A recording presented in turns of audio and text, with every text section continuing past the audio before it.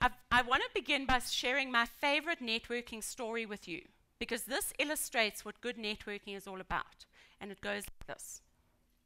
We shall fight in France. We shall fight on the seas.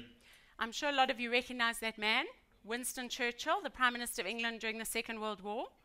And the other man on either side of him, it's the same man, and he's equally as famous but less well known. And I'd like to share a story with you about how these two men are connected. And the story goes like this.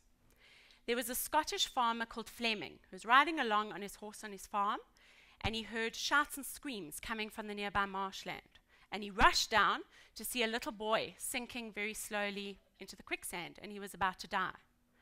And Farmer Fleming stretched out a branch, and he hauled this little boy out, and he saved his life. This little boy said, "Thank you so much," and he went off on his way.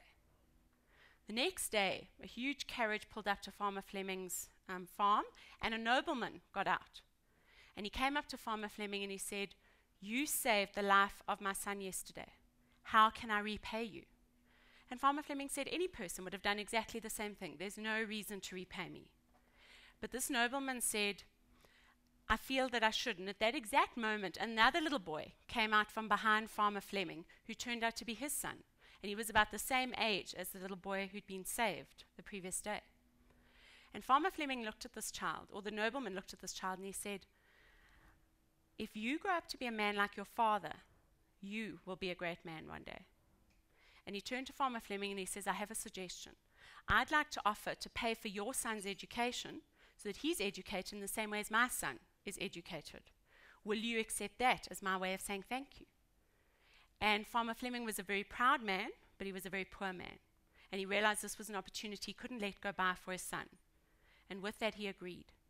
His son went on to attend the best schools in England, and he eventually graduated from St. Mary's Medical School in Oxford. And he became the gentleman on either side of Winston Churchill, Sir Alexander Fleming, the founder of penicillin.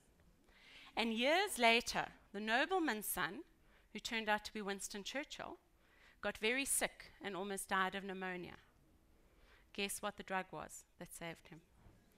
And it's my favorite networking story because it illustrates the concept of what comes around, goes around.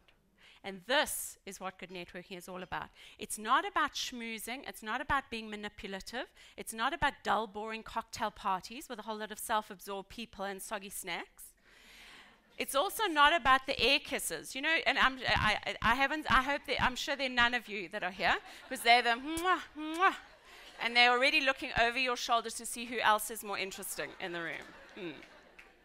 Unfortunately, networking has had a bad rap. And that is not what good networking is. It's taking this basic human dynamic of establishing mutually beneficial business relationships. Networking, they've got to be win-win. It can't be win-lose, because as soon as it's win-lose, then it doesn't work. It only lasts for a short period of time.